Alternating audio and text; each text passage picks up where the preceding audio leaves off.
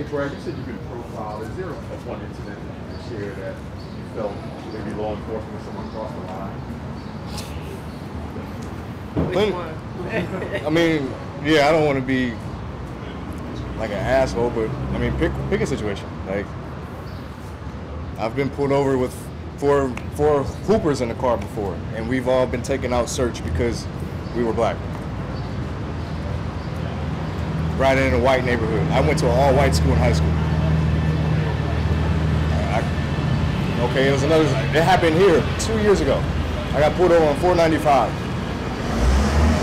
The officer asked me to step out of the vehicle. I'm literally on the side of the highway, my wife, me, and one of my friends, sitting on the median, I don't know what it is, the median of the highway, on the side, and he comes up to me and says, "What if I fuck up your Monday and put you on a headline and arrest you right now?"